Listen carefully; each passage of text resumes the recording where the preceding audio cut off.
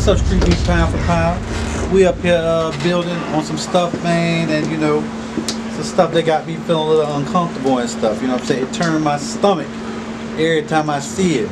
So you know, we up in here building, and you know, one of the brothers got a question.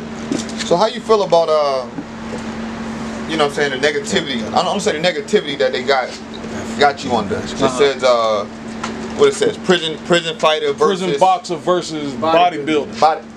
Bodybuilder. Yeah. You know what I'm saying? Like, I got my words on it. I just want to hear. I don't agree with the caption or the title. I just think it's a negative thing that they throwing on you.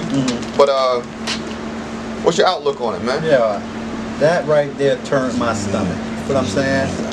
When here it is, I come to this thing where you're supposed to be able to show your talents and all that other stuff, yo, and show the world that, yo, this is what I'm doing.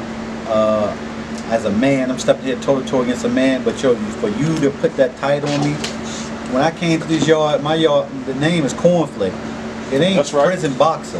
That's right. Prison boxer is a prison dude that was old, immature kid. You know what I'm saying? I'm a grown man now, so yo, I ain't appreciate it. So when I seen that, it turned my stomach and it angered me that yo, you would use my past or what I used to be known for doing, and put that up there, and it's a negative light. You know what I'm saying? Because yo, what if I'm trying to get past that in my life, and then when I be like, people come up there and be like, well, you know what? Damn, prison boxer. They got you as a prison boxer. You've been to prison. Ain't like I'm hiding it, but yo, that's not me no more. You know what I'm saying? That's right. Talk to him. And I'm not a prison boxer. I've been boxing but way before prison. Talk to him, bro. I was holding gloves when I was 12 years old.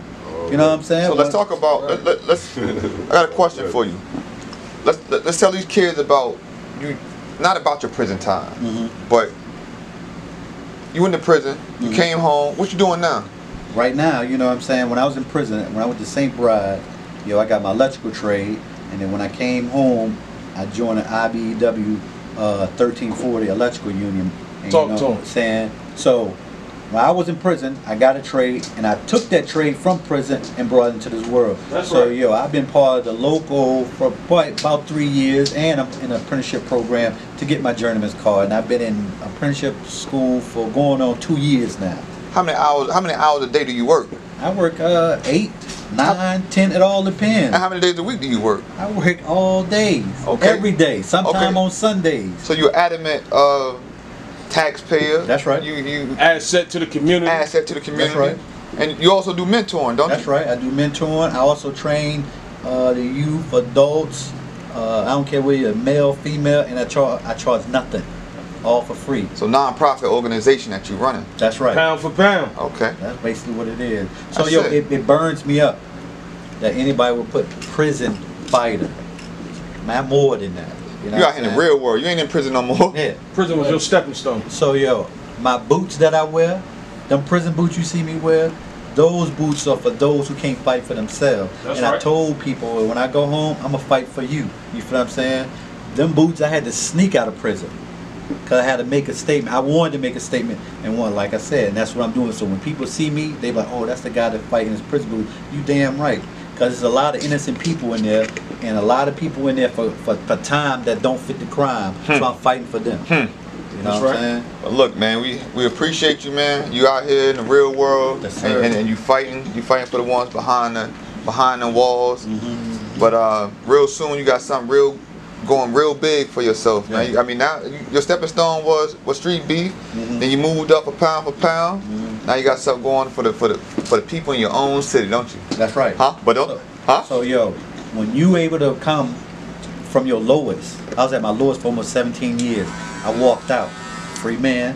Had to go through my little transition of going through probation, all this other bullshit. You know what I'm saying? But now here it is. I'm at the platform where people say, well, okay, he giving back. You know what I'm saying? This is what they basically can tell you. Well, CORNFLAKE used to. That's it. Used to be don't make no honey. Was.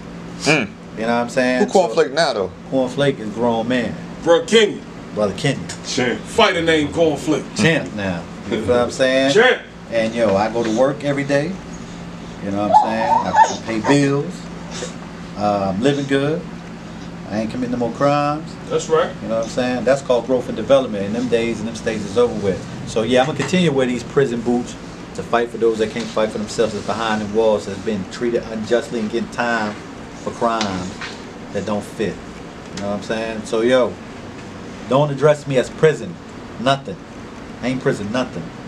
I'm either Kenyon Johnson or Cornflake. And that's it. The serial killer.